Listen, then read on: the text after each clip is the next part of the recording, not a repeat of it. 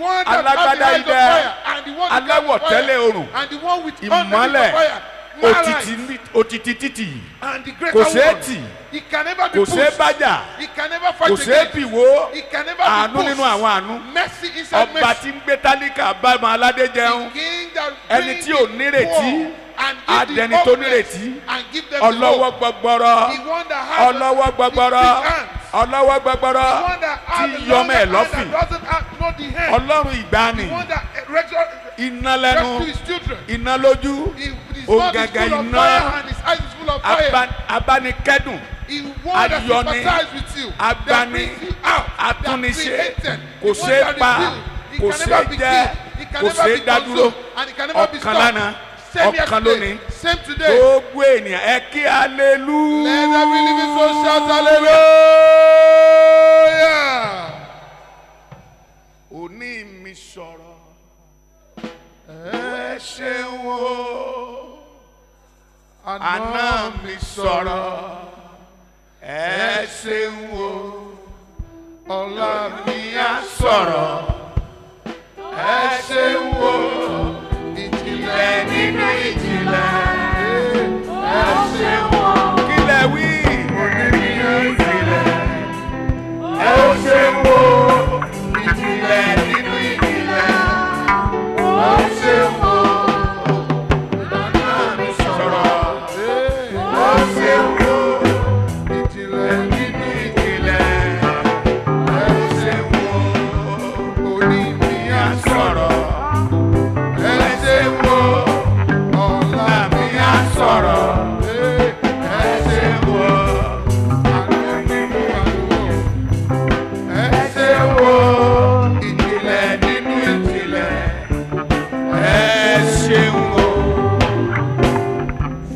Kan tó lè rí àmì ṣe lọ́bí tó wà. Ọlọ́run gba ọpẹ́ wa. Amen. Fi ìyìn fún Jésù olùràpadà wá. Kí ayé òkìkí fẹ́rẹ̀ ńlá. Ẹ̀yin akọrin ẹ̀ràn mi lọ́wọ́ o.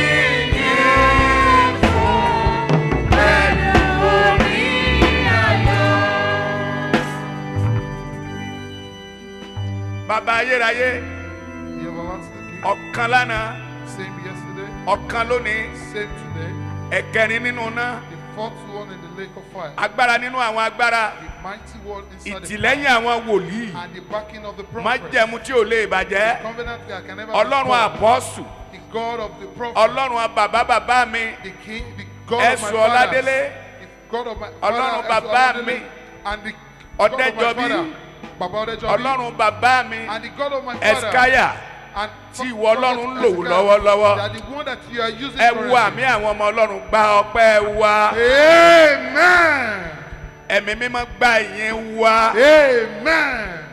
Kò ṣeé pa, kò ṣeé jẹ, kò ṣeé bì wò gba ọpẹ́ wa. Amen. Ògo ni forúkọ Olúwa. Hallelujah. Amúrírì rẹ wá bá a wà ń bí lónìí. Iṣẹ́ yóò dẹ̀tì. Oh yes. Ìwọ Ọlọ́run ń bá iṣẹ́ lọ. Ọlọ́run àpọ́sù ò jẹ́ kíṣẹ́ rẹ dúró gba ọpẹ́ wa. Amen. Ògo ni forúkọ Olúwa. Hallelujah. Jésù Olúwa wa. Amen. Amen. Amen in Jesus' name. Mo kí gbogbo ẹ̀yin bàbá mi. I greet all my fathers. Lọ́kùnrin. àti lóbìnrin onílé àti àlejò ẹkúlẹ́sà ó fi àkókò kí bàbá mi tí wọ́n bá tẹ̀ tí jáde bàbá mi Hezekiah ẹ ṣé láti gbà mí lálejò ọ̀tá yìí ó di ìgbà karùn-ún tí mo máa gùn ìgbà bàbá Abíárà wà bí ìgbà mẹ́ta. When my father was there, Abíárà, I climbed it 3 times. So nígbà kan mo wá mo gùn. And there was a time our father came and he for was on the this first time nígbà tí bàbá mi Hezekiah wà ń bẹ̀. And this is the first time when my father Hezekiah is on the throne. ẹ ṣé púpọ̀. This is the first time. Thank you very much. God will bless you. Olúwa yóò bùkún yín. ẹ̀yin tẹ́ mọ rírì Ọlọ́run yẹn sọ̀wọ́ báyìí. For those who know the importance and ẹ ṣé báyìí. the magnitude of God, wave your kí la wá ṣe. What are we here for? ẹ dáhùn. àwa ṣiṣẹ́. We are here to work. àwa gbọ̀n nǹkan sọnù. We are here to shake away some bad things. Kankan. And we are here to get something. àkókò yìí ni Sátánì á ní kó lọ sùn. This is the time Satan will tell you to go and sleep. ìwọ ni ìròyìn rẹ máa pọ̀ lọ́la pé agbásẹ́nwẹ́lẹ́ àdúrà. And you will not be the one with great news that we pray a lot yesterday. ẹnu aláṣeyọrí lọ̀rọ̀ tí dùn. And for those successful ones, they are the ones that can say good things. ẹ̀yin ọmọ Síónì ẹ dáhùn. The children of the Zion. ẹ sọ̀wọ́ báyìí. Wave your hands. kò sí nǹkan kan nínú ìtàn tí ò bá ní agbára nínú. There is nothing inside history without power. ẹ sì jẹ́ ó di mímọ̀ pé. And let it be known that. bí ènìyàn bá já ara ẹ̀ gbà. If you don't try. a máa wo ìran níwájú ni. And you just be looking at the story ahead of you. ó máa ṣe é ṣe. It will be possible. tí ọjọ́ fi máa lọ. It's going to be possible. The time fast. ẹ̀yin tọ́jú òní lọ mọ́ lọ́wọ́ ẹ sọ̀wọ́ báyìí. For those who their time will never go without unfulfilling. àkókò tí mo ní mo fẹ́ kí o múra. The little time I have, I want you to be ready, prepared. Bólúwa ti ń bẹ. As the Lord liveth. ò ní ṣe lásán. You will never come in vain. tí agbára bá ti dé ògo dé. The moment the power comes, there's glory. tá a bá ti jáwọ́ àwọn ẹni bí ó parí. And when the hands of the evil one has been removed, that's all. gbogbo ènìyàn. For every living soul. tó gbàgbọ́ nínú agbára Ọlọ́run. That believe in the power of the Most High. ó ń ka mọ́ kọ́kọ́ fẹ́ kó ṣe. It's one thing I just want you to do. tó o bá sì lè ṣe pẹ̀lú agbára ńlá. And if you can do it with all your might. tó o bá lè ṣe pẹ̀lú agbára ńlá. If you can do it with a great power. wàá dìde fún. You will stand. wàá máa pé Jésù o. You will be shouting Jesus Christ. Jésù o. Jesus Christ. Jésù o. Jesus Christ. ọ̀yọ̀ dìde. ọ̀yọ̀ pé Jésù o. jẹ́ kí Jésù gbé jáde lẹ́nu ẹ. Jesus. ọ̀yọ̀ fò sókè. fò sókè pé Jesus.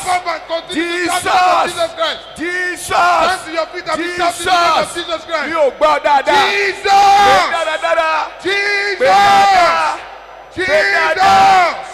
Jesus.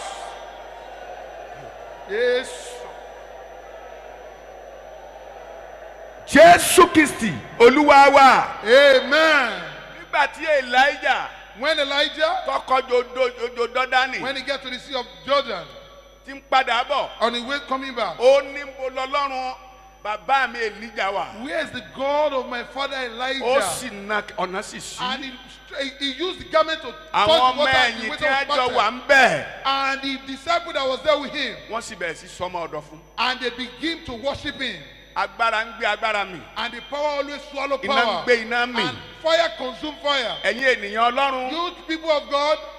ẹ jẹ́ ká pariwo. I want us to shout. ní alẹ́ yìí. Tonight. wà á porúkọ Jésù lẹ́ẹ̀kan ṣoṣo. You call the name of Jesus Christ once. mo jẹ́ wòlíì tí ó máa ń sọ̀rọ̀ jẹ́jẹ́.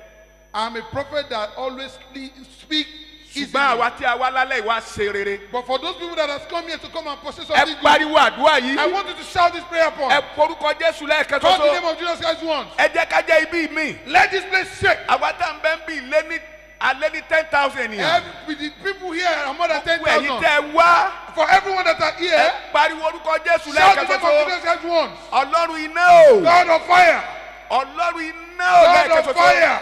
ó wí pé Olúwa sọ̀kalẹ̀. God descend. àgádágodo tí a fi ti ayé mi. Every padlock that has been used to lock my life. ẹ fọ́ dànù. Let it be ọyẹ ẹ destroyed. sọ́dàdúrà bẹ́ẹ̀. Orúkọ Jésù. Ọlọ́run iná o. Sọ̀kalẹ̀. sọ̀kalẹ̀ lẹ́sẹ̀kẹsẹ̀. gbogbo àgádágodo tí a fi ti ayé mi. ọyẹ ẹ fọ́ dànù. ẹ fọ́ dànù. ẹ fọ́ dànù. Mi ò gbọ́ dáadáa. Olúwa yẹ máa fọ́. Jésù Ẹ fọ́ dànù. Bàbá yẹ máa fọ́. Gbogbo àgádágodo ayé. Tí a fi di ayé mi. Tí a fi tì Ó yẹ mí. máa fọ́ dànù. Tí a fi ti ayé mi. Ọ̀yá ẹ fọ́ dànù. Ẹ fọ́ dànù. Jésù Olúwa wa. Amen. Ọ̀yá ṣe báyìí, ṣe báyìí. Ọ̀yá Shake your body.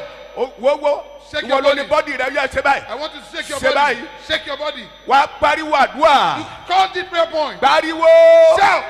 Ọfà tó bà mí. Arrow that has Tọ́jà ayé mi dúró sójú kan. that has made my life to be Ọ̀yá jáde stagnant. kúrò lára mi. Jump. Ọ̀yá àdúrà bẹ́ẹ̀. Orúkọ Jésù. O ṣé bàbá yẹn. Ọ̀yá ndé. Ọfà tó bà mí tó dá ayé Ọ̀kárẹ̀ mi sójú kan. ọfà tó bà mí. Tó bà ayé mi. Tó dá ayé mi. Ọ̀yá bá iná jáde. Bá iná jáde. Bá iná jáde. Bá iná jáde. Ọfà tó bà mí tó dá Bá ayé mi iná jáde. sójú kan. Lórúkọ Bá Jésù. iná jáde. Bẹ́ẹ̀ máa bá iná jáde. Bá iná Bá jáde. Ọ̀fọ̀ ojú kan jáde. Ọ̀yá bàbá yẹn. Ọ̀yá màmá yẹn. Ọ̀yá. Almighty. Jésù Olúwa wa. Amen. Mo bẹ̀ wá. I beseech us. Mo fi Jésù Olúwa bẹ̀ wá. I beg us in the name of Jesus Christ. The best church in our global, in the whole world. Church tó dáa jùlọ ní gbogbo àgbáyé ní C.A.C. Tí gbogbo ayé ń tẹríba fún. That is the church every world bow down for. Ó yẹ kó ọgbà tiẹ̀ lọ́lé. He's supposed to go with good news. Ẹ pariwo. Shout aloud. Aṣọ mi tí a fi rọ́pò aṣọ ògo fún mi. Every filthy garment that Ọ̀yá lànà lára mi. glory. Catch fire. Lànà lára mi. Catch fire. Jẹ́ kí orúkọ Jésù dùn àdúrà rẹ lálẹ́ yìí. Let the name of Jesus Christ Jẹ́ sound kí thunders in your orúkọ mouth. Jésù dùn àdúrà rẹ. Let the name of Jesus Christ sound thunders Aṣọ in your mouth. ìmí Every filthy tí a garment fi rọ́pò aṣọ ògo. that has been replaced. Ọ̀yá lànà ọ̀yá àdúrà. Orúkọ Ṣé Jésù. Ọlọ́run o ṣe náà. àjàkátàbà kàtíàrà. Tí a fi Aṣọ nípa ìmí aṣọ ògo lára mi. tá a fi rọ́pò Ọ̀yá aṣọ máa gbiná.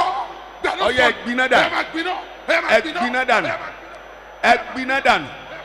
Ọ̀kárẹ̀ màmá yẹn sọ̀rọ̀ jáde. Bàbá yẹn sọ̀rọ̀ jáde. Ìyá yẹn sọ̀rọ̀ jáde. Sọ̀rọ̀ jáde. Sọ̀rọ̀ jáde.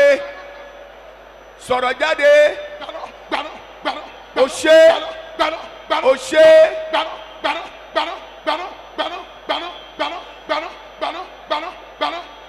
Sọ̀rọ̀ jáde màmá yẹn. Jésù Kristi Olúwa wa. Amen. Kí ni wọ́n fi ta ọ́ lọ́rẹ lójú oorun lójú àlá? What is that thing that's been given to you in your when Kí you are láyé fi sleeping? ta ọ́ lọ́rẹ? What the wicked one has given to you while sleeping? Kí ni wọ́n gbà lọ́wọ́ rẹ? What is that thing that's been taken away from you? Sọ pé ọmọ táyé gbélé mi lọ́wọ́. Say that thing that the evil one has given to me. Mo rí bọ̀dá yẹn, mo rí màmá kan tó ti lè pariwo I can Jésù. see a brother and one woman that can shout the name of Jesus Christ. Gbogbo ohun tí ìjọ apostolic lè ṣe fún gbogbo àwa ikọ̀ àtìríjú ni wọ́n ti ń ṣe yìí. This is what Christ Apostolic Church was Gẹ́gẹ́ bí all the abiyamọ. ministers of God. As a good Àwa parent, ni ká du tiwa. we are the ones that are supposed to Ká struggle and be kúrò ready lójú kan. for us to move away Ó from sọ wípé stagnant. ohun tí a gbélé mi lọ́wọ́ lójú oorun lójú àlá. The evil thing that has been given to me while I'm sleeping. Ọ̀yá máa yan. Ọmọ burúkú agbára burúkú tí a gbélé mi lọ́wọ́. Every evil inheritance, the children that Tó are lóore fi ń sá fún mi. that makes my effort to run away from me. Aláriwo kan I dá. want somebody who can shout Wà aloud. sá síwájú. You go to the front Wà sá and you sẹ́yìn. move back. Ọ̀yá. You shout. Ọmọ burúkú tí a gbélé mi wọ́n fò Every jáde lára pastor that mi. has been given to me, Ọ̀yá àdúrà. Orúkọ Jésù. Ẹ̀yin dà. Ṣàkàpọ̀rìà. Gbogbo ọmọ tí a fi ta mí lọ́rẹ. Lórúkọ Jésù. Pé kí n máa rán. Gbogbo tí a fi ta mí Tí mo fi lè tẹ̀síwájú mọ́. Ọ̀yá Olúwa títà. Ọ̀kárẹ̀. Olúwa fi náà títà. Ọ̀kárẹ̀. Jésù fi náà títà. Olúwa fi náà Ọ̀kárẹ̀. títà. Ọba fi náà títà. Lórúkọ Ọ̀kárẹ̀. Jésù. Ọ̀kárẹ̀ màmá. Olúwa fi náà ti bàtà. Ó. Olúwa fi náà ti bàtà. Olúwa fi náà ti Ọ̀kárẹ̀. bàtà. Sáré gbàdúrà. Sáré gan. Sáré gbàdúrà. Jésù Kristi Olúwa wa. Amen. Má bínú o. Don't be angry. Gbogbo ń tí a bá wá pápátá. of everything that we came here for. And for everything that we want to have. The carnal body cannot do it. The carnal body cannot do it. And God doesn't send you to a good place. I send you like a sheep. So the midst of the world. And go and bring wolves to your house. And make them to become sealed. And make them to get fruitful. For them to be planted. You shout aloud. When Jonah failed to do the work of God, and when he said he's not going to do it, he was being sent to Nineveh, and he went to Tarsus. And when they see the boat wanted to sink, let us pray there. Who are the people that journey with you that make your life meaningful? Who are the people that you are working with that does not make you to go? Who are the people that is scattering the glory of glory? The people that are feeling that is taking that is scattering my glory, that is making my glory to be diminished. God, remove them out of my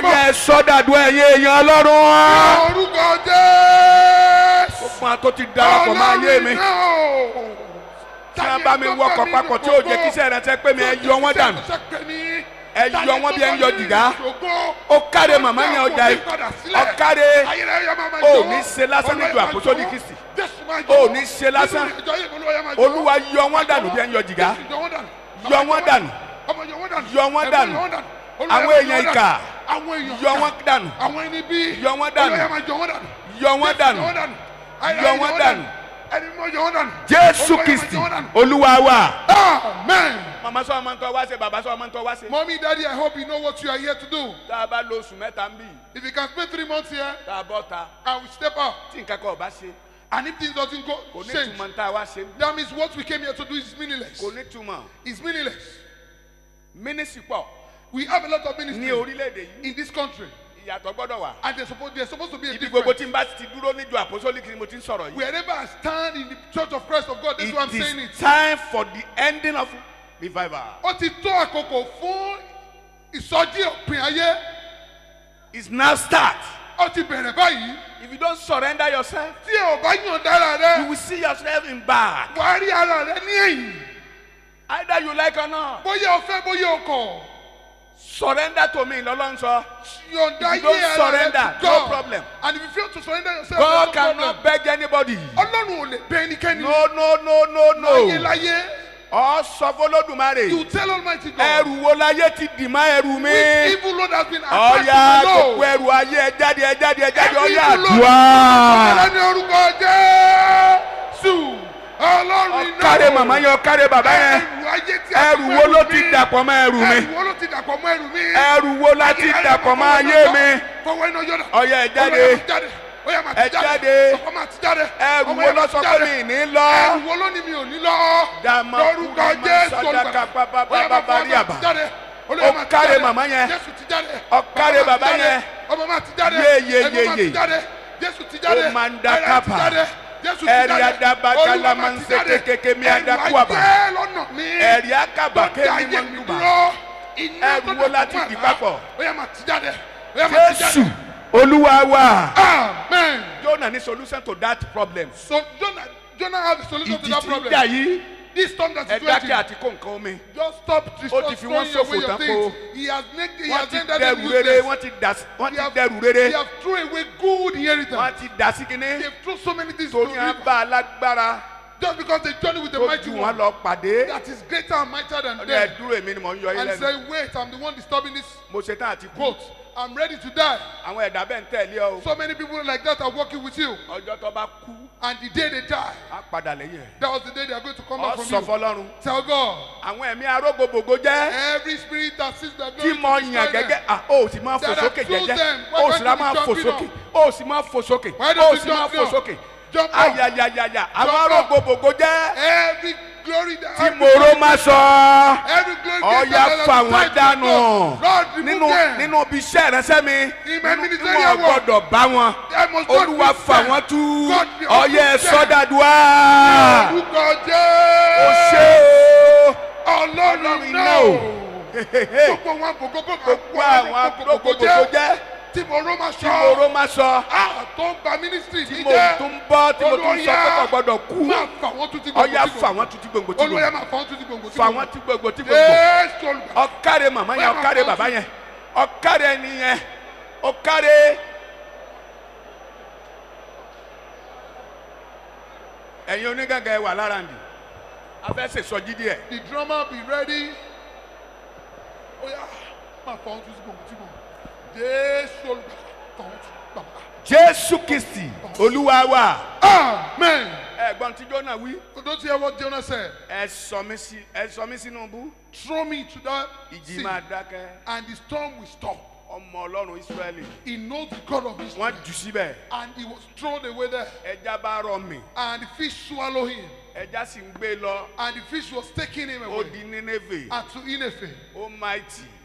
Bó ṣe débẹ̀ tán. At the moment he got there, Alààyè nínú alààyè.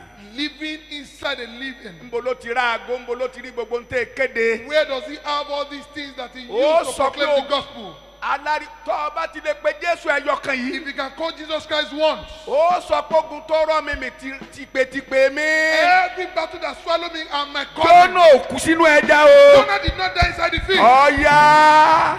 No. Ogun tó gbé mi Every tìpètìpè. battle that has swallowed me and my calling. Bí ẹja bá gbé Jónà mi. If fish can swallow Jonah, Tọ́lọ pọ̀ sí èbúté ibi tí ó ti and he was ṣiṣẹ́. vomited at the point where he needed Ogun to ayé mi pọ̀ mí sílẹ̀ lálẹ́ All the yìí. battle of my life Mo vomit ṣetán me. àti wúlò. Ọ̀ya I'm ready to àdúrà. be used.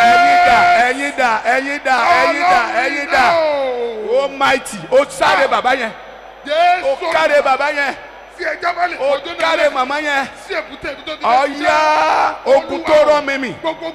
Ọ̀ya Ọ̀ya bẹ̀rẹ̀ sí máa pọ̀ mí lẹ̀. Ọ̀ya Ọ̀ya pọ̀ mí sílẹ̀. Ọ̀ya ẹ pọ̀ mí sílẹ̀. Ẹ ṣé bàbá yẹn. Ẹ pọ̀ mí lẹ̀ mo fẹ́ ṣiṣẹ́ Olúwa. Gbogbo ogun tó rọ ayé mi mì. Gbogbo ogun tó rọ ayé mi mì. Eba alabakati ẹ̀ máa labayé bẹ́ẹ̀ kú abájà pua. Ọ̀ya ẹ pọ̀ mí lẹ̀. Ẹ pọ̀ mí lẹ̀. Ogun tó rọ ayé mi mì ẹ pọ̀ mí lẹ̀. Ẹ pọ̀ mí lẹ̀. Àkókò tó. Àkókò tó. Mi kì í sẹ́nu oríṣo. Ọ̀ya ẹ pọ̀ mí lẹ̀. Ẹ pọ̀ mí lẹ̀. I'm ready to do the work of he who has sent me. Jésù Kristi Olúwa wa. Amen. Tí agbára bá dé. When power comes, in any way àtọ́lọ́mbà náà. in anywhere God has sent you to, Ọlọ Tẹ̀dó. and you go and establish yourself. Ọlọ Canada ní àkókò kan. I went to Canada sometime. Àǹtí mẹ́mbẹ̀ ni wọ́n jáde. The people there say that people Ọ̀rọ̀ don't tí usually wọ́n come bá to gbọ́ church. ni wọ́n jáde. When they hear the voice of God, they will come. Ó Where? àwọn wo mo ò ní jáde. Who are the people that you're talking about that won't come? Ẹ pariwo. Shout aloud. Ẹnìkan ló sì ní lálẹ́ yìí. Somebody holds this Ọ̀dà prayer èèyàn point. 100 lónìí. It's for 100 people. Mo fẹ́ kó orúkọ Jésù. I want you to turn around and call the name of Jesus Christ. Agbára wọ́rọ̀. The power that can Ọ̀ya bring dàlú mi multitude. lálẹ́ yìí. Ọ̀ya àdúrà. Lórúkọ O lè ṣe bí mo ní Jésù. o ti ṣe. Agbára wọ́rọ̀. Agbára wọ́rọ̀. Iná wọ́rọ̀. Inú àwọ̀rọ̀. Bàtà wọ́rọ̀. Àṣẹ àwọ̀rọ̀. Ṣòkòtò awọ́rọ̀. Ṣòkòtò àwọ̀rọ̀. Agbára awọ́rọ̀. Agbára àwọ̀rọ̀. Májẹ̀mú awọ́rọ̀. Májẹ̀mú àwọ̀rọ̀. Àṣẹ awọ́rọ̀. Àti àṣẹ. Májẹ̀mú awọ́rọ̀. Olúwa dàlú mi ní Ìmọ́lẹ̀ àṣálẹ́. awọ́rọ̀. Kí n tó Tinú lọ gbó lórí tinú òkè. ojú tinú Olúwa àbàtà. dàlú mi. Agbára awọ́rọ̀. Ọyọyọyọyọ bàbá yìí.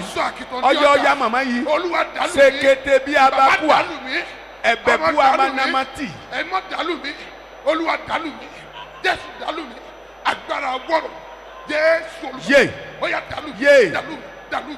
Dàlú mi. Ọ̀kadì màmá yẹn. Dàlú mi. Dàlú mi. Ọ̀kadì bàbá yẹn. Dàlú mi. Ọ̀kadì. Dàlú mi. Dàlú mi. Dàlú mi. Dàlú mi. Olúwa dàlú mi. Agbára Hey. àwọ̀rọ̀. Agbára awọ́rọ̀. Lórí igun mẹ́rin ní gbogbo Ọ̀ya àgbáyé. dàlú mi lórí igun mẹ́rẹ̀ẹ̀rin àgbáyé. Olúwa dàlú mi.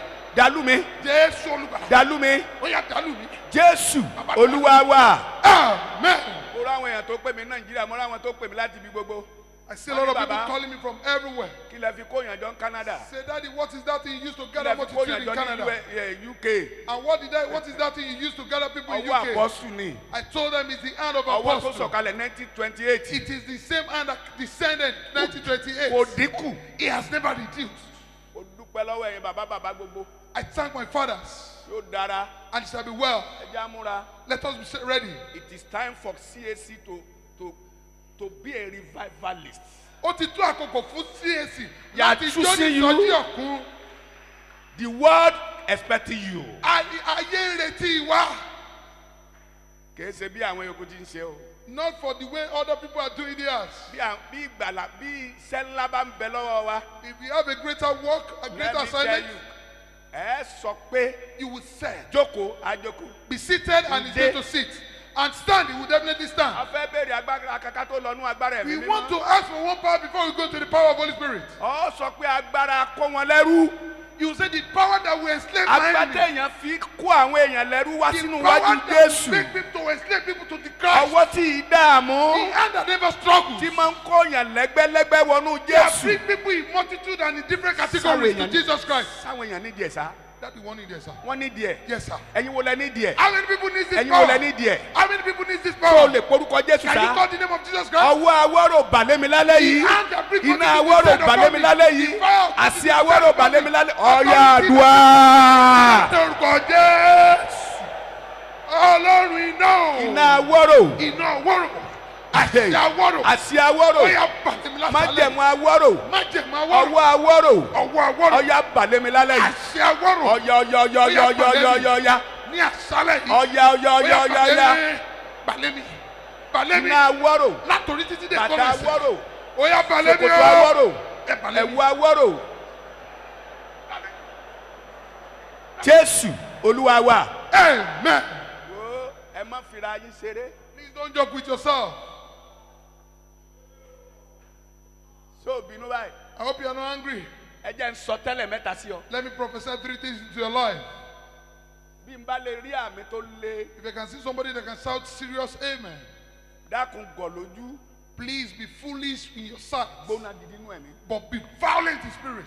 Nothing cannot happen to you. Ohun burúkú kan ò lè ṣẹlẹ̀ sí You see ọ. yourself in lifts. Wà á rí ara rẹ ní òkè téńté. Almighty, you will see yourself in global. Wà á rí ara rẹ ní àgbáyé. Ọ̀bọ̀kú àlà no regret. O ò ní kábàámọ̀. Ẹ gbọ́ àwọn èèyàn tó rí àmì Can ṣe. hear people that can say better amen. Ẹ̀mí kan ò gbé sí èsì. Ẹ̀mí kan ẹ̀mẹ́rin ogójì ẹ̀mí ò gbé sí èsì. Not 4 or Ọgọ́rùn-ún ẹ̀mí ò 5 gbé sí èsì. spirits can even oppose Ọlọ́run fẹ́ CAC. sọ wá sí India, sọ wá sí káàkiri àgbáyé, It is àwa ní God revival wants to kan. spread us to Mo all sọ tẹ́lẹ̀. world. I decree and I Ogun tó ga prophesy. jù ọ́ lọ tó lóòní lọ. Gòláyàtì níwájú Dávidi ọ̀nà jìn. Yes. Ó mà kàtàbà. Tí Gòláyàtì bá ṣubú níwájú Dávidi, àmì kan mọ fẹ́ lẹ́nu ẹ. I want one amen. Ogun tó ga ju iṣẹ́ ìránṣẹ́ rẹ lọ kó wó ní alẹ́ yìí. Amen. Ò ń bínú. Are you angry? Jẹ́ ń sọ tẹ́lẹ̀ kejì. Let me prophesy the second one. Gẹ́gẹ́ bí wòlíì aláṣẹ. As a prophet with authority. Malakebia. Ọ̀nà ọmọbú alábúkáyà màté. Sábà.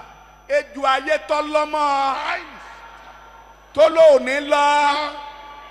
Ejò ayé tọ́lọ́mọ. The wicked snake that covers Tó lóòní lọ. that surround you. Àmì mẹ́ta fáyà mẹ́ta ni. See the amen and Tó three bá lé fire. lẹ́nu rẹ̀ ejò ayé yẹn kú lónìí. Amen. Amen. Amen.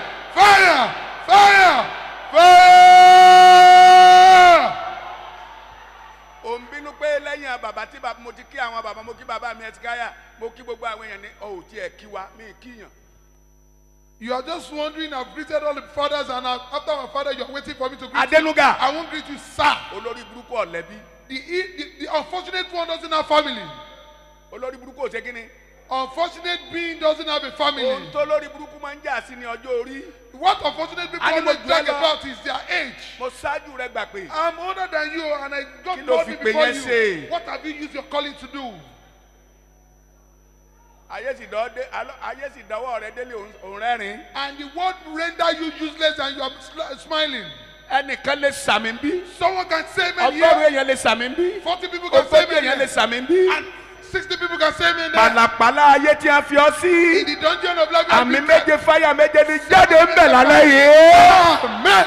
Amen. Amen. Amen. Amen. Amen. Amen. Fire. Fire. Fire. Fire. Fire. Fire. Fire. Almighty, mo rí àtẹ̀wọ́ kì í ṣàtẹ̀wọ́. Àwa ṣe mélòdì ń bí. We are not here to come and perform melody. Rárá o. We are not here for that. Ọba fẹ́ mọ ọmọ ẹni tí mo jẹ́ ọmọ Abíára ni mí. If you want to know whose sons I am, I'm the son of Apiara.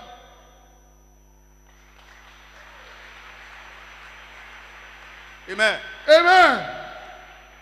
I told God. Mo sọ fún Ọlọ́run. In Lagos. Ní Èkó. I need acres. Mo nílò for revival. Tó pọ̀ fún ìsọjí. In Ibadan. Ní Ìbàdàn. I want land for revival. Mo fẹ́ ilẹ̀ fún ìsọjí tó máa tóbi dáadáa. Ọ̀ṣun. I want ilẹ̀. Bẹ́ẹ̀ ni Ọ̀ṣun, mo fẹ́ ilẹ̀ tó tóbi. In Lagos. Bẹ́ẹ̀ náà ní Èkó. Sorry, ní Abuja. In Abuja, I want it. Ní Abuja mo fẹ́ bẹ́ẹ̀. A time is coming that we cannot do open air crusade anymore. And I want to start it from Lagos to Maduguri. I don't want either you like or not, either God give me or not. I don't want the things of this world. That's why I'm not rich. When people see what we are doing in Ado-Ekiti currently, we are talking about the tabernacle of God. So, are you ready? I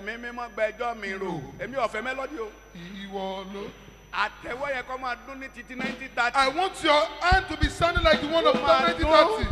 And I want my drummer to be serious. And if you wish, you can sleep. One thing that's not sure is that he who sleeps cannot move. Ìwọ ló ní ìwà alágbàwíkẹjọ́ mi rò lónìí o má jẹ́ ń wáyé àṣà kí ló wí ọjà rè. Ẹ̀mí mímọ́ kẹjọ́ mi rò ìwọ ló ní ìwà alágbàwíkẹjọ́ mi rò lónìí o má jẹ́ ń wáyé àṣà. Ẹ̀mí mímọ́ kẹjọ́ mi rò ìwọ ló ní ìwà alágbàwíkẹjọ́ mi rò lónìí o má jẹ́ ń wáyé àṣà. Ẹ̀mí mímọ́ kẹjọ́ mi rò ìwọ ló ní ìwà alágbàwíkẹjọ́ mi rò lónìí o má jẹ́ ń wáyé àṣà. Amen. Amen. I want the drummer to control me the moment you see the sound of my hand. We have two churches. We have 3, even 4. I will talk about 2 for you. What can quench the fire of cherubim is not? He doesn't have it. The moment someone that died and died, you see someone being resurrected. And even the church of God, when some people are tired, you see some people being resurrected. And let us go to the cherubim way. There's somebody close to you. Why don't you just clap our hands for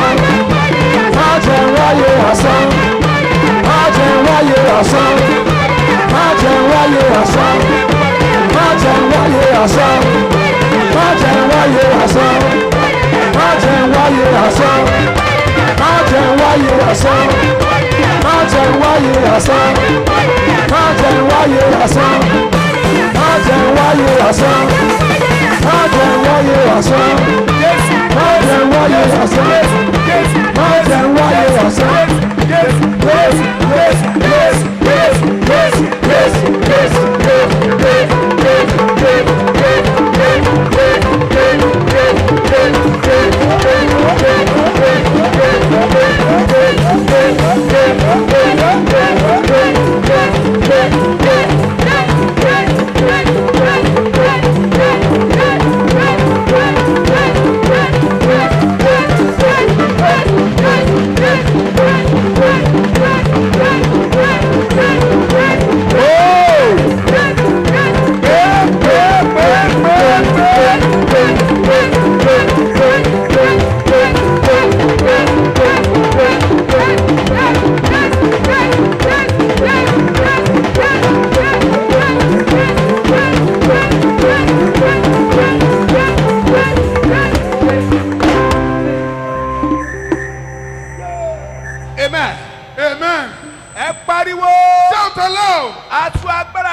lójúràn. The garment that doesn't have. Ọ̀ya Olúwa gbé wọ̀ mí, ọ̀ya àdúrà.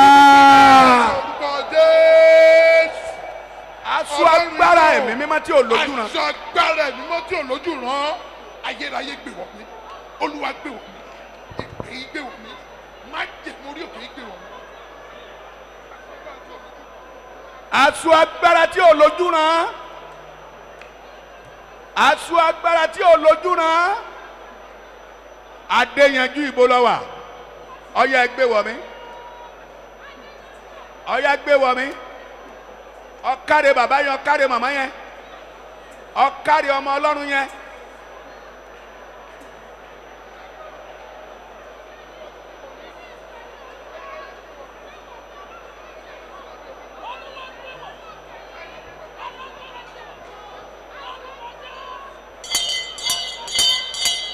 Jésù Kristi Olúwa wa. Amen.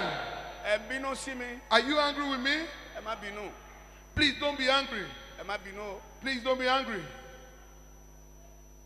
Mo ń sọ fún yàn bí ayé rẹ bá ṣe bí a bá ti open mind yẹ sí ló ti máa débi ọ̀n lọ. I usually tell people the way your mindset is being open, that's why you're going to get to where you're going. Complain ló ń complain gbogbo wa. You always complain every time. Mo dájọ́ lẹ́m̀bẹ́ àwọn kan wá dájọ́ lẹ́gbẹ̀ẹ́ mi. And I just established church here. Some people came to establish. Ọjà ń kálukú yàtọ̀ sí ara wọn. What you are selling is quite different. Pariwo ẹyọ kan ṣoṣo ìkí ń gbọ́. Shout this prayer point aloud. Má wo màmá yẹn, má wo bàbá yẹn. Don't look at anybody. Ntẹ́ni kọ̀ọ̀kan bá wá bí ọ̀tọ̀ọ̀tọ̀. The reason why we came here is different. Ẹ pariwo. Shout aloud. Aṣọ ògùn ẹ̀mí mímọ́ tẹ́yìn ò lè dé mọ́lẹ̀ mọ́ láyé. Garment of Holy Spirit that Ọ̀ya cannot be covered. pé wọ̀ mí lóru ọ̀ya àdúrà. Cover me. Lórúkọ Jésù. Ọlọ́run iná o. Aṣọ ògùn ẹ̀mí mímọ́ táyé ò lè dé mọ́lẹ̀. Olúwa dábò mí. Ayẹyẹ dábò mí. Jésù dábò mí.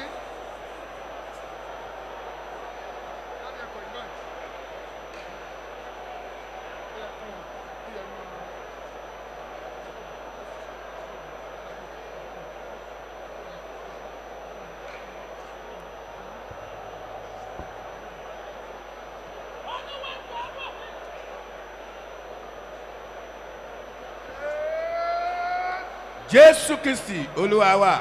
Amen. Dábì yòókù ṣe sọ jẹ́ ẹ má gbàgbé ìpàdé yìí pé láti ní ìmọ̀ Ọlọ́run. Do not forget that this gathering is for us to have the knowledge and to be equipped for God. Ọ̀sán mo rò pé mo ní iṣẹ́. Ọ̀sán mo rò pé mo ní iṣẹ́. I thought I have my ministration in the daytime. Ohun tí mo mú jáde nínú tíìmù ọdún yìí ni pé. What I brought out this year was that ní ọ̀rọ̀ ìyá Jésù. is the word of the mother of Jesus Christ. Ohun tó bá ti ní kẹ́ ẹ ṣe. Whatever he asks you to do, make sure you do it. N tó ń ṣe lọ́wọ́lọ́wọ́ sí Olúwa ló ṣe. What you are doing now is it what God asks you to do? Gbogbo àwọn tó ṣàṣeyọrí nínú sí Olúwa. For those who are successful in the work of God. Olúwa wípé. It's God said. Olúwa wípé. God said. Ó ní gbé báyìí. He said he asked me to go this way. He asked me to go this direction. He asked me to do this. Lágbára ìbádé mo lè fọ́ gbáyà fún ọ pé ò nídìí kankan, ò nídìí ọlọ́lá, ò nídìí onípò. Wọ́n wo tọ́lọ́ máa ṣe. And even when this power came, you need nobody. And you didn't come and see what God is going to do. Ta ló níṣẹ́? Who is the owner of the work? Ta ló níṣẹ́? Jésù. Mi ò gbọ́. Jésù. Ta la fasẹ́lé lọ lákòókò yìí? Who is the one that has been given glory to the work to? Gbogbo ẹ̀yin akọrin ẹ múra o. All the choristers be ready. Gbogbo èèyàn ẹ múra o. All the ministers of God be ready. Ẹ̀mí mímọ́ gbàràdà ọjọ́ ń lọ. Gbàràdà ọjọ́ ń lọ. Mímọ́ mímọ́ gbàràdà ọjọ́ ń lọ. Gbàràdà ọjọ́ ń lọ. Ẹ̀mí mímọ́ gbàràdà ọjọ́ ń lọ. Gbàràdà ọjọ́ ń lọ. Ẹ̀mí mímọ́ gbàràdà ọjọ́ ń lọ.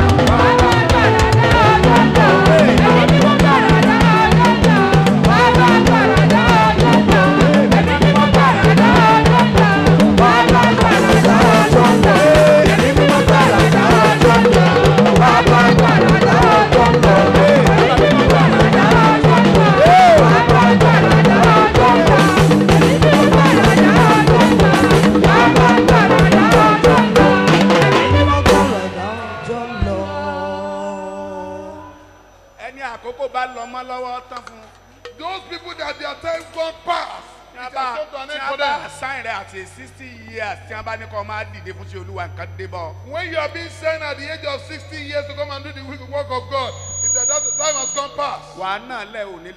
You will just lie flat, you will not be able to stand up. And the glory that you can never clip or catch, that's what they will do. Who are the people that doesn't want their time to go before them? Clap your hand for Jesus Christ. Tell somebody by your side. You are not to the standard. I will be powerful than you.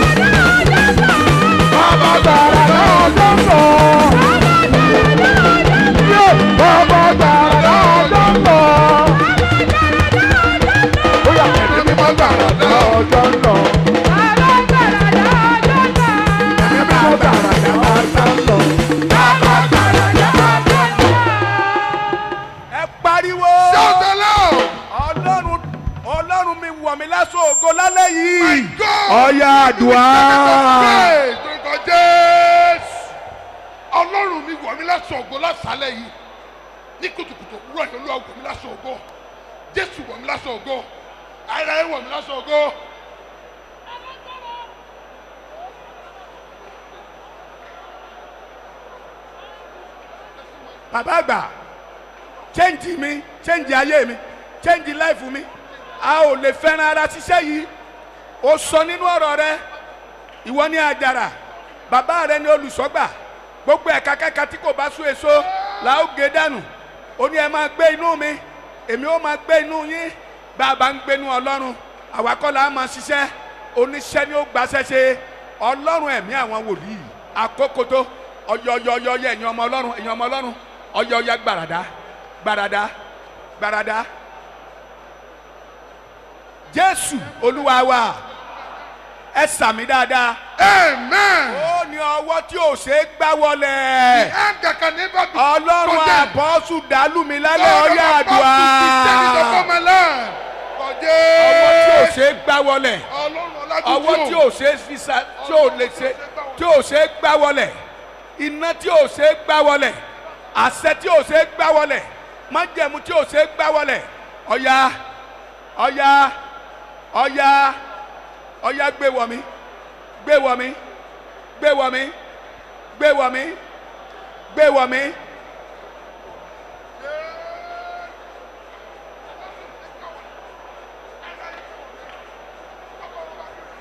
Jésù Kristi Olúwa wa. Amen. Ṣé n sọ tọrọ fún yín? Do you want me to tell you one gospel? Ṣẹ́gbà. Are you going to accept it? Ìgbé ayé wà mímọ́ ò lè wà láì jẹ́pọ̀ gbàgbára ẹ̀mí mímọ́. The only living and only life won't come except you have the power of Holy Spirit. Ohun tó kàn máa rò káàkiri náà ni pé ẹ má dán lóhùn àdúrà tẹ́ ń gbà là ń gbà kíní ẹ mọ̀ pé wàhálà ti borí lédè báyìí. The only thing you'll be saying is that don't mind them. It's not the same prayer we are praying. Ìrántí Ọlọ́run tí iye rẹ̀ ọba sí kò lè rí iṣẹ́ Olúwa ṣe mọ́. The ministers of God that doesn't have a better understanding can't do the work of God successfully. Mo rí àwọn ọ̀rẹ́ tẹ́ ẹ bá ti wọnú Facebook lẹ́sẹ̀kẹsẹ̀ wọ́n máa kí n pe ẹ̀pẹ̀lẹ́. I can see some àwọn èèyàn wà á lọ síbòmíì mọ́ inú Facebook kò sì sógo ń bẹ̀ o. The moment you come to social media you just see your friends láti máa wo àwòrán àwọn èèyàn aláṣeyọrí. For them to be seeing this picture of the successful people. Ẹni àwò láyé ìwòran. The people they are looking in this one doesn't look at another person. Ó dìgbà tí ìwọ àti ayé rẹ bá change. Unsafe to you and your life change. I want to be somebody. Àfìgbà tó bá wò pé ọyá fò sókè. Jump up. Agbára tí iná ayé kì í jó. Ọyá rọlù ní ọyá àdúrà. God said it upon my life. Bàbá mi káàbọ̀ o. Káàbọ̀. God bless you, sir. God bless you, sir. Olúwa kò ní rẹ̀ yín. You will not be tired, sir. Agbára tí iná ayé kì í jó. Agbára tí iná ayé ò kì í jó. Ó yá. Dàlú. Jésù. Ó yá dàlú. Agbára tí iná ayé kì í jó. Jésù Kristi Olúwa wa. Amen. Ẹ máa bá mi tètè sí àmì kó lè yá. And I want you to say better amen for it to be faster. Agbọ́dọ̀ ní ìmọ̀ rẹ̀ páwọn tí ń gbénú ẹ̀. You must have to understand that people that dwell in it gbénú Ọlọ́run and the people that live in God. Àwọn ní nàró tí ìṣubú o. Those are the people that stand and don't fall. Ọya ṣe báyìí. Ó lè fò sókè. Ọya ṣéèkì ara rẹ̀. Ṣéèkì ara rẹ̀. Shake your body. Mo fẹ́ kó béèrè agbára tí pàkìní ayé lẹ́nu mọ́. I want you to ask for the Ọya Olúwa gbé wọ̀ mí, ọya àdúrà. Agbára tí pàkìní ayé lẹ́nu mọ́. Ọya Olúwa gbé wọ̀ mí. Agbára tí pàkìní ayé lẹ́nu mọ́. Iná tí pàkìní ayé lẹ́nu mọ́. Ó yá gbé wọ̀ mí. Olúwa gbé wọ̀ mí. Bàbá gbé wọ̀ mí. Ọmọ gbé wọ̀ mí. Ẹ̀mọ́ gbé wọ̀ mí. Ayérayé gbé wọ̀ mí. Olúwa gbé wọ̀ mí. Jésù gbé wọ̀ mí. Jésù Olúwa wa. Amen. Éfésù orí kẹfẹ ẹsẹ̀ kẹwàá ni ó ní ẹgbẹ́ gbogbo ìhámọ́ra Ọlọ́run. Put on the armor of God. Ẹ̀yin akọrin ẹ̀yin èèyàn mi gbogbo. The chorister, my people. A fẹ́ lọ wẹ̀ lélẹ́yìí o. I want us to go and pray.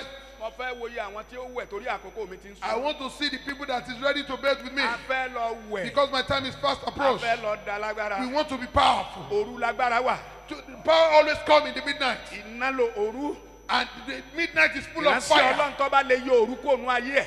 Any ministers of God that can remove Tó ń midnight in dìde his life. gbàdúrà ó kéré 1 hour 2 hours 3 hours. He always arose to pray 1 hour 2 hours. Níwájú ọba. And he will stand in the front of king. Àwọn wo ló fẹ́ wẹ̀? Who are the people that is ready to swim? Ọ̀rọ̀ méjì péré ni o. It's just 2 words. Mo fẹ́ wo àwọn tí ń bẹ ní pápá I yìí. want to see the people that is still in Ayé mi gbà anointing fire. Anointing Ayé mi fire. gbà anointing fire. Anointing fire. Anointing fire. Anointing fire.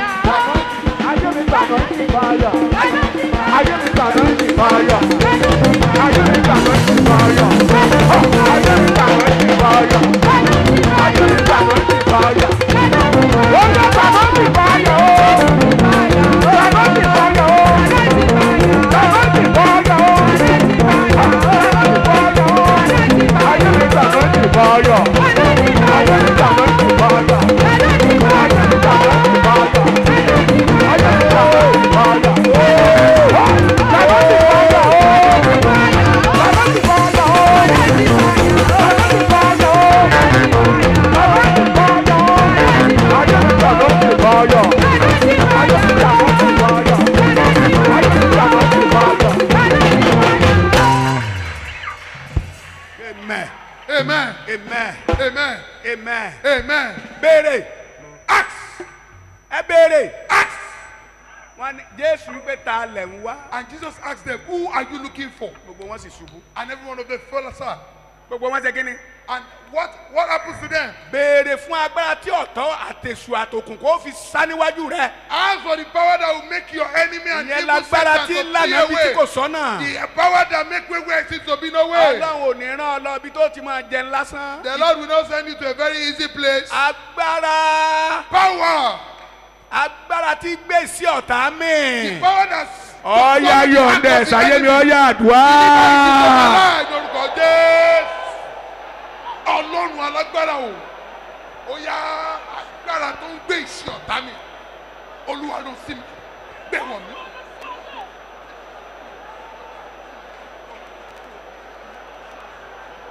Jésù Olúwa wa. Amen. Akọrin don't miss it.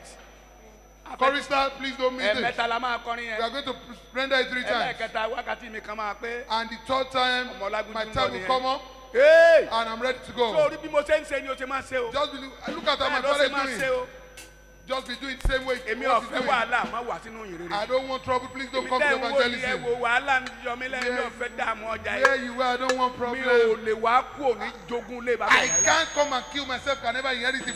Ọlọ́run ò lè lu Because of ọ̀lẹ. his family. God doesn't use a lazy one. Lazy Ẹ one. lọ béèrè lọ́wọ́ bàbá yìí. Go and ask my fathers. Ọ̀lẹ́ ọba dókè àjábọ̀. Even the lazy one Yóò that bá gets to jábọ̀ á the top, kú. follow. If he doesn't follow, he will Afa die. ìsàn lọ ìgbà. nígbà tó rò pé ó sinmi kò sí sinmi. When you think you are going to rest, there's no rest. Mo ń káwọn èèyàn lẹ́kọ̀ọ́ kẹlẹ́ ní ọmọlúwa ni ọ̀ sọ àwọn èèyàn dákú lẹ́tẹ̀. I was teaching some people some doctrine ago. You just make them to be so useless. Torí pé mo rí ayé pé kò ní túmọ̀. I see the word as if it's meaningless. Even the top, the middle, and the last. Wọ́n yàgbẹ́ lé olórí lókè ló and you can see they are defecating on your head. Médù wọ́n máa gbá ọ létí. And in the middle you see them slapping you. Nígbà tó o bá tún gòkè. And when you get to the top. Àwọn èèyàn á tún máa pòṣe sí ọ. And you will see the people. They will be easy now. And they want to drag you down. And if you hear their word, you have nowhere to go to. Who are the people that are ready to collect the garment of fire? The fire of the Lord of the apostles.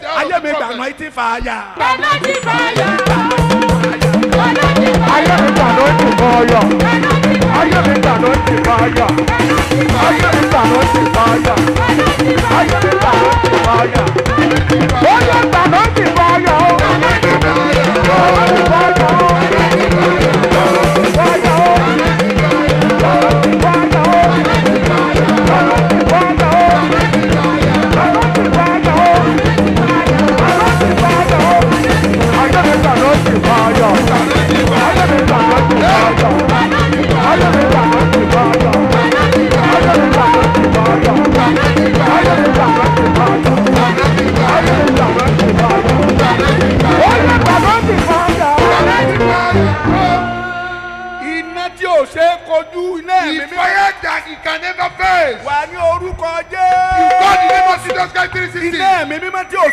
Only the man that can never be faced. Ọlọ́run dàlú mi ọ̀yà àdúrà.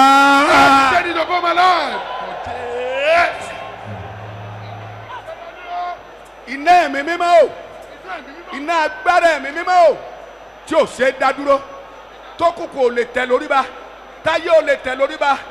Ó tọ́rọ̀ òdì ò lè gbá wọlẹ̀. Ọ̀yá gbé wọ mi. Ọ̀yọ̀ àkókò tí a rè. It is time for Pentecostal time. It is our time of Pentecostal time. Let arise and shine. The pastor, the planter, everybody arise and shine. It is our time. It is our time. Not. Àkókò wa nìyí. Gbogbo àwọn tó ń gbin ìjọ ajínrere àti wòlíì. Àkókò wa rèé. Ẹ má jẹ́ àfìgbà wa dí ọ̀la. Jésù Olúwa wa. Amen. Nígbà tí Mósè dé ilẹ̀ Egypt. When Moses get to the land of Egypt. Ó sọ̀pálẹ̀ òdejò. And he throw the staff down and he close to snake. And the magician said, you can see your little person. This is our part and parcel. And they never mentioned the numbers of the magicians that throw their staffs on the ground. And the same rod of Moses begin to swallow every one of them. One after the other. One after the other. And he grabbed his staff. And over 40 he swallowed and it was sent. Someone is here tonight that can pray for the fire that swallowed fire. And the authority that swallowed and the glory that swallowed fire. Send it upon my life. Agbára tí gbé agbára mi, iná tí gbé iná mi, ikọ̀ Ọlọ́run ni wá. Ẹlòmíà níbi à ń gbé lọ́lẹ̀, ibi à ń gbé mi lọ́lẹ̀, mi ò jẹ́ ń ṣiṣẹ́ nǹkan sí ọ́. Ẹgbẹ́ mi kú òǹbẹ yẹn Ìjẹ̀bú Òde, ẹgbẹ́ mi lọ sí Àkúrẹ́, tọ́ba dàkúrẹ́ á ní àtún halẹ̀ mọ́hún, ẹgbẹ́ ń lọ Sáríà, tọ́ba tún dé Sáríà ní ẹjọ́ ẹ̀dẹ́kùn, ẹgbẹ́ ń wá sísàlẹ̀, wàhálà abẹ yẹn pọ̀, èyí ti jẹ́ Adéyanjú ó yá.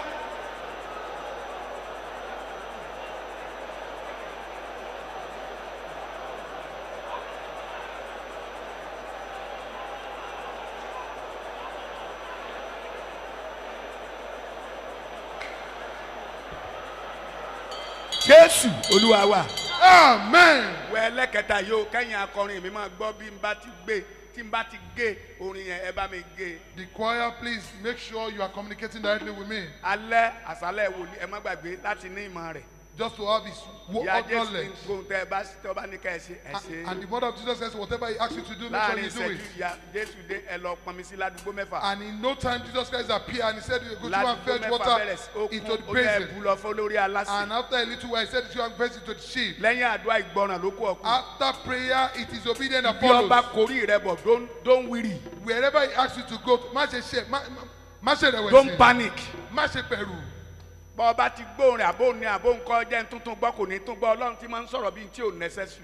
you hear the voice of God, don't doubt it. If you don't follow the voice of God, you are leaving you can go to another people.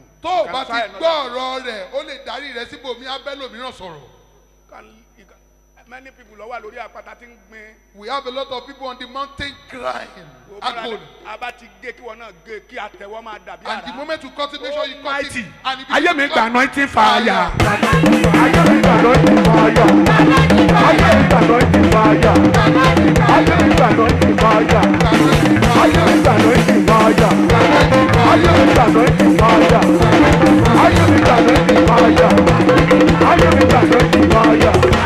I am the anointing fire. I am the anointing fire. I am the anointing fire. I am the anointing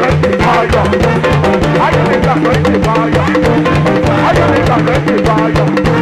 Oh, the anointing fire.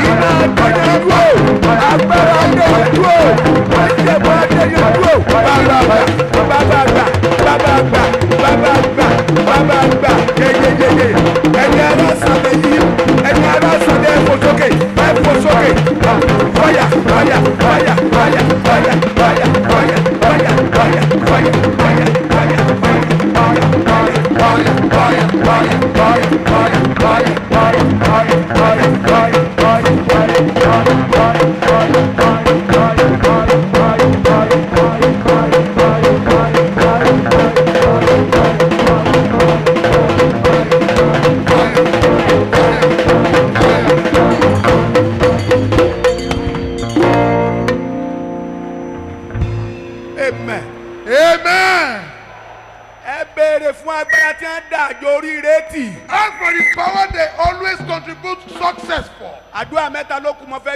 Just 3 prayer points we are going to hand over the mic. The power they get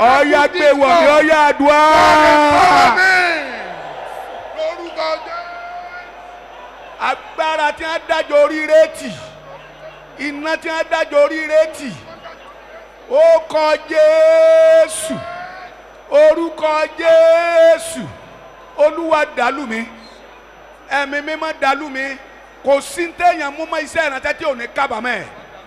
Ohunkóhun tó bá ti kọjá agbára ẹ̀mí mímọ́ tó bá ti mú mọ́ wàá padà regret ni ọ̀yá béèrè fún agbára ẹ̀.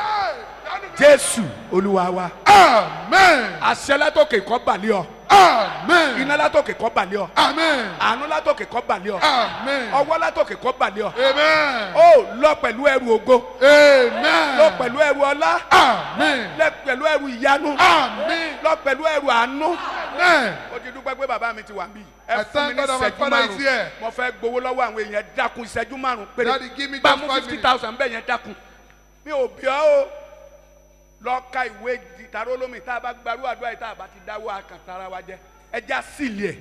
Let us seal this prayer point. Ẹ já sílì ẹ̀ jọ. Let us seal it. Wòlíì tálíkà ló wà níwájú yín.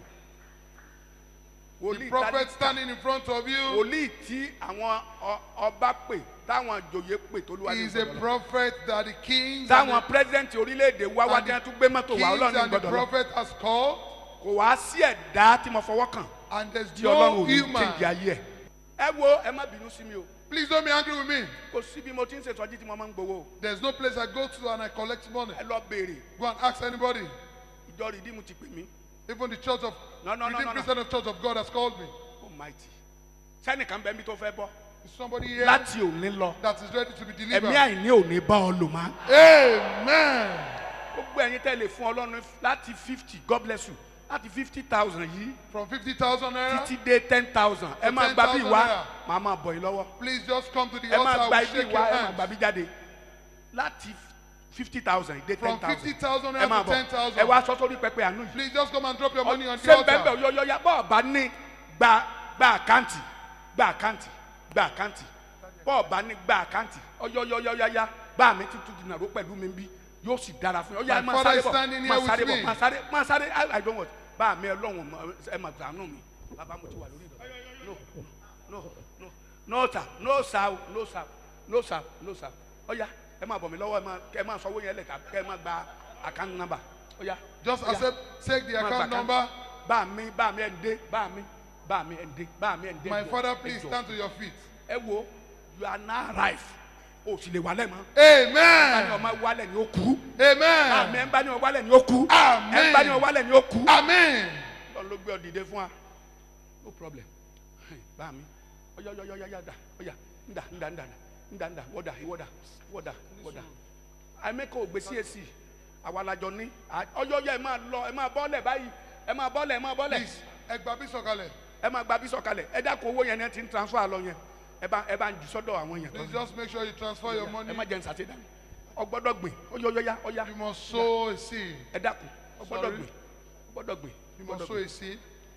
Ọgbọ́dọ̀ ẹ̀karùn-ún tí mo máa gorí platform. This is the 5th time I'm climbing the altar.